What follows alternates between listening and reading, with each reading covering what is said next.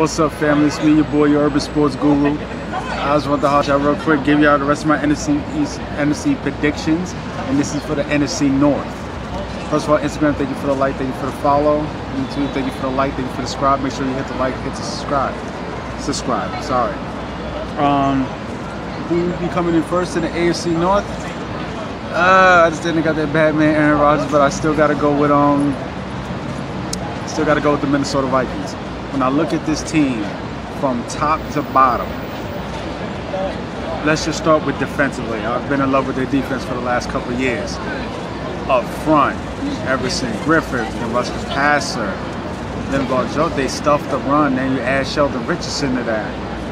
Linebackers, I've been a huge fan of Kendricks. I feel sorry what's happening with his brother right now, but I've always been a huge fan of Kendricks, both of them. I wish they were both on the same team, but they're both damn good. I've always liked them. And Anthony Barr. Anthony Barr does not get talked about enough. This guy's an all-world linebacker, and I think he got drafted to the right situation for a team that's going to play him off the line of scrimmage and let him develop. He can make plays, spaces, let him be an athlete and run. I think if he got drafted by a team that's going to line him up to think he's going to rush the quarterback and get 15 sacks, his first couple years, that shit was not going to happen, in my opinion.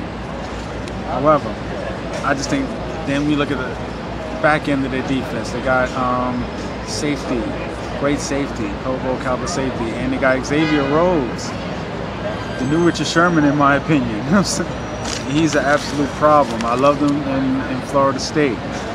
Then you look offensively, the offensive line is good, and two good receivers on the outside, and Kirk Cousins was always a quarterback who he's not going to make your team, but if you put him on a good team with a good situation, it's not going to hurt you. You know what I'm saying? I just think that team, they're just loaded top to bottom. They really are. They really are stacked team talent-wise. Kirk Cousins has the targets. Kyle Rudolph is an underrated tight end. You know, the only thing that Washington has better than Minnesota is tight end and Jordan Reed, who's more talented, but he's never there. He's always hurt. He's always hurt. Kyle Rudolph is there. Damn good tight end, and he's there. The best ability is availability. You know, so I'm out here in Manhattan right now, Herald Square. But I gotta say Minnesota. I think Minnesota is gonna be #1 in the NFC, but I'll get to that later on. Then I got number 2. Of course, I got Green Bay. I mean, Aaron Rodgers is the best quarterback in the game. Got a hell of a lot of money. Just got paid, got broke off, and deserves every single penny. The problem is, they're never going to win another Super Bowl. And they're not going to win another Super Bowl for the simple fact of, you pay A-Rod all that money, who deserves every nickel of it. But I do not put the trust in the Green Bay Packers organization to surround him with what he needs to win a Super Bowl. I mean, look at the team he had that won the Super Bowl that year. That's the only year they gave him a great defense. That's the only year they gave him Clay Matthews with a great defense. They've wasted Clay Matthews, not just his career, they've wasted Clay Matthews' career. Clay Matthews is a great player, damn good football player. And you've had him all these years and you've never given him enough counterparts. You know, you've given them guys, some guys who are still decent or whatever, but you haven't given him studs. You have not given him studs, and I'm interested to see what Muhammad Wilkerson has left, because he was always a very good player on the Jets. You know what I'm saying? I think he made a Pro Bowl or 2. Wanted his contract, wanted his money or whatever, and Jets had so many defensive tackles, finally became expendable. I'm interested to see what he can do in Green Bay, playing on the defense that is not held up to the standard that the Jets defense was held up to because they had no offense. Now you're playing an offensive team. Can you bring that standard to their defense? Let's see. Secondary, other than Clinton Dix, who are they? Who are these guys? I mean, there's nothing to write home about. You know, once again, it's Aaron Rodgers. Just here, take this water and turn it into wine. That's the Green Bay Packers. I mean, thankfully you have Aaron Rodgers to do that with, because there's very, very few quarterbacks who can do that. Now, in light of last night's news, with the Bears getting Khalil Mack, first of all, let me say, wow. Like, Chicago getting Khalil Mack is wow, once again. They paid the 2 first-round picks, and he's worth all of that. I mean, Chicago has different issues going on with their draft picks right now.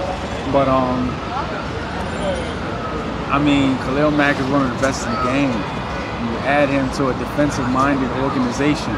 I'm not the biggest fan of Mitch Trubisky. I'm not.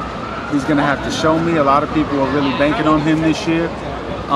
Like I said, he's going to have to show me. Now, Matthew Stafford is always someone, as far as the Lions, Matthew Stafford is, no one's questioning his talent. We hear the popular term arm talent. He has all of that and then some. Then some. I watch games of this guy where he makes throws that it seems like no other quarterback even dare make the throw. He make it look like it's nothing. Just regular Tuesday shit. But I want to see the production, not just in stats, but in wins. I've yet to see that translate to that. Even when he had a whole bunch of horses, when he had Megatron and Reggie Bush, and, you know what I'm saying? But also what I will say, consistently, they need to give him a running game. They need to give him a running game. Finally, can they give him a running game? They went and got LeGarrette Blount, if I'm not mistaken. Can they consistently give him a running game? Now, Matt Patricia, from what I've seen in preseason, he's got a lot of work to do with that defense. And also, I want to see one of these Belichick disciples actually be successful. None of them has been successful as head coaches. So, those two are going to be bringing up the rear. Who comes in 3rd and 4th? Right now, I don't even give a shit. You know what I'm saying? I'm leaning towards the Bears coming in 3rd in light of last night's news. Even though, like I said, I'm not a fan of Mitch Trubisky, he's going to have to show me. I'm leaning towards Chicago coming in 3rd and the Lions coming in 4th. That's my picks for the AFC North. It's your boy, Urban Sports Guru. Salute.